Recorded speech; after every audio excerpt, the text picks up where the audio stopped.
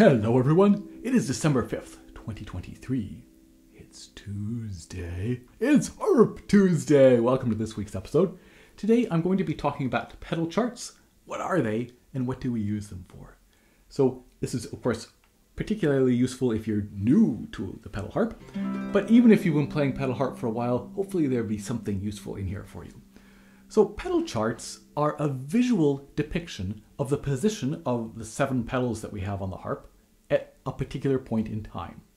So of course we have these 7 pedals, A through G, the notes of the scale, and each pedal can be at a high setting, a middle setting, or a low setting. High is flat, middle is natural, lowest is sharp.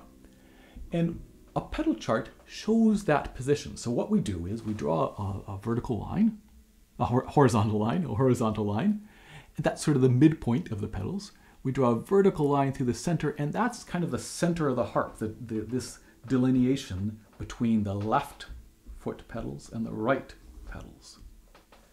And then we draw smaller lines to show the position of the pedals. So in this case, if they're all natural, if we're in the key of C and they're all in the middle setting, we would draw roop, roop, roop. There's the D, C, B, E, F, G, A, all natural. Let's suppose we are in the key of D with 2 sharps. So we would have this would be natural, middle, lowest, middle, middle, low, middle, middle, etc. What if there's a flat? Let's suppose we're in the key of E flat, very common on lever harp, because that means all the levers are down generally. So we'd have natural, natural, flat. The pedal is all the way up, flat, natural, natural, flat. And looking at that, right, it's such an easy way to see, oh, these are how my pedals are set. So that, in a nutshell, is what pedal charts are. This very easy to read visual representation of pedals and what they are set at that one particular point in time. Why do we use these pedal charts? Well, because as I say, they're the easiest way to convey that information. When do we use them? Well, we certainly will use them at any point that we might start in a piece and where the pedal settings are not obvious. So if we're in the key of C with all the pedals in the middle and the piece is written in the key of C and throughout the piece we never have any key changes or accidentals, we would never need to use a pedal chart in that piece. It's very clear and obvious and there's no need for a pedal chart. But if we start a piece, for example, and the pedals are not in the setting that they would be for that key but something different, a pedal chart can be useful. Let's take some examples. So let's look at Roue. I just did a Harp Tuesday episode on this. And at the beginning of the piece, you can see I've written in a pedal chart here. So at the beginning of the piece, Hasselman says set the G sharp, the sole sharp. And that's because the very first time that we play a G is right here, and it's sharp. So we can go ahead and set that ahead of time. Great. And actually, the first time we play a D, it's sharp. So we can certainly set that as well. And so you can see here, this pedal chart then, we have the D sharp, natural, natural, natural, natural, sharp, natural. Well, it's a little bit messy there, but hopefully clear. And that's just a really easy way to see what's happening at the beginning of the piece. We set the pedals there. Could we do it a different way? Well, in a sense, he kind of has, because he's written set G sharp. So we could say at the beginning of the piece, if my pen will cooperate, we could say set D and G sharp, for example. It's implied that everything else is natural because we're in the key of C, everything's natural. We could do that. That could work. To me, it requires a little bit more brain power to process that than to just look at this pedal chart. Perhaps because I'm so familiar with pedal charts, but I think the pedal chart is such a nice way to convey that information. Let's look at another similar example, the beginning of René's Piece Symphonique. So she's actually given us the starting pedals that are different than the key. So the key would be the key of G flat with 6 flats, and we're going to start with an A natural and a D sharp.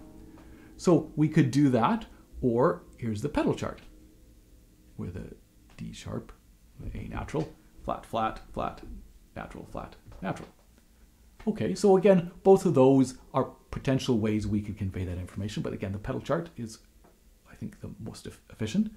Here's one more example, the beginning of Jardin Moyer, where, okay, we have a natural, natural, flat, natural, flat, flat, flat. So again, we're in the key of G flat.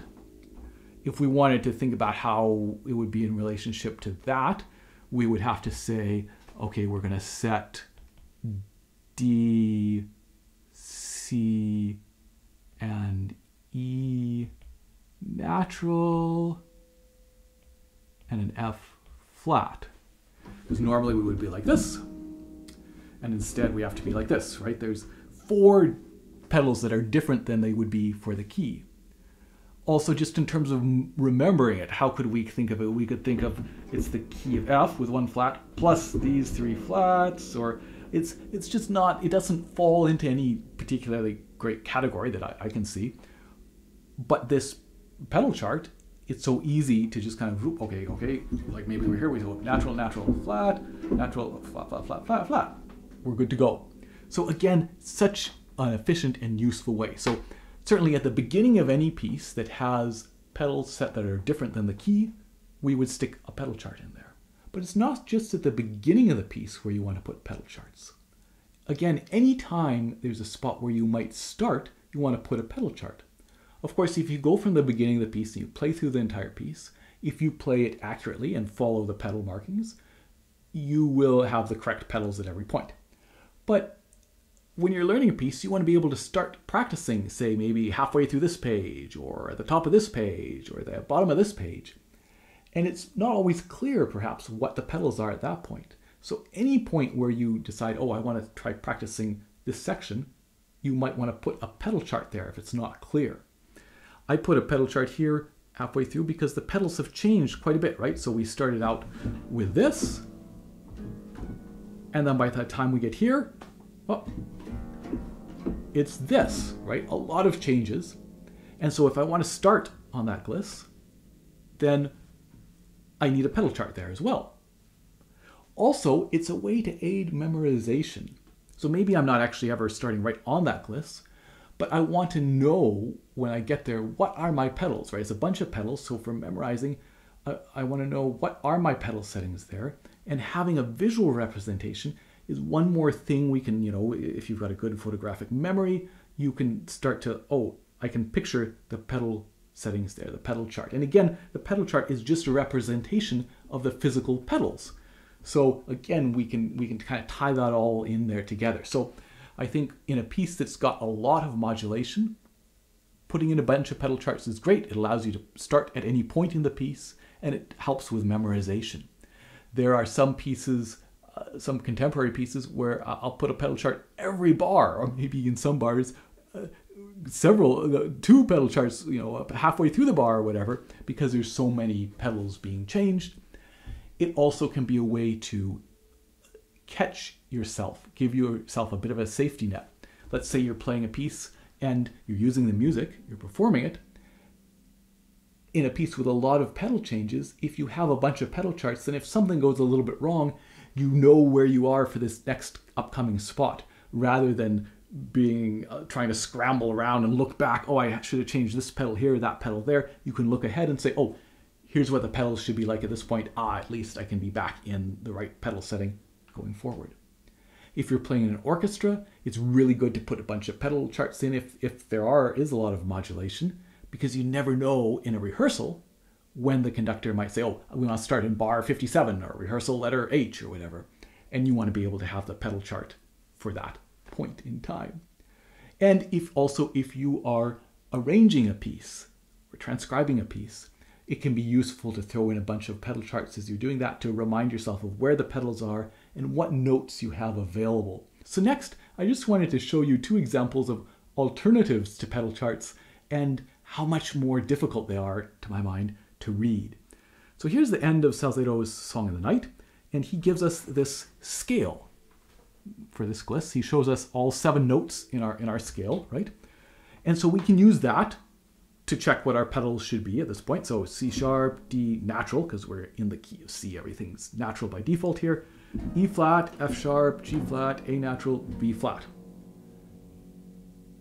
But I can't do that much faster than I just did it for you. I have to go through one by one, and it's quite a taxing challenge. Whereas if I look at the pedal chart that I wrote in above that, I can quite quickly get to that point. And it's so much easier and so much more intuitive. Now maybe it's because of lots of practice, but I don't know. I think you might agree that the pedal chart is just easier. And I would say an even harder way that sometimes people will write things out is to write the notes. So there, Salzedo wrote the notes on the staff.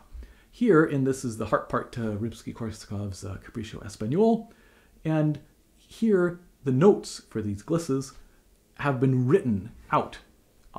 So first of all, they're written in German, so that relies on you knowing the German, which of course is less common than French notation. And unlike the notes in the staff, the Salzedo, where it doesn't matter what language you speak, you know what all those are.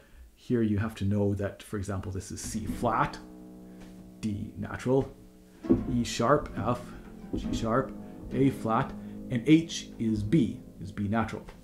So we arrive there, but because I'm not super fluent in German, but even if this was English or French, it would take me a lot longer than, again, to just kind of look at this pedal chart and say, oh, flat, and we got a sharp and a flat. Here we are.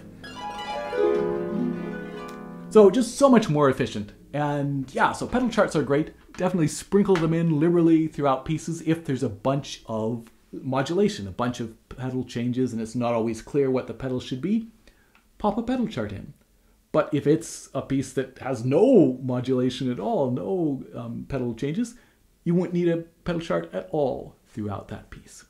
So hope that's been useful, and I will see you next week for another episode of Harp Tuesday. Cheers. So if you're new to the pedal harp, maybe you've just got a new pedal harp, it can take some time to get used to the order of the pedals, which pedal corresponds with which note in the scale, A through G. And I'll often get asked, well, why don't the pedals just go, for example, A, B, C, D, E, F, G? Why don't they go in alphabetical order? Why this kind of weird order?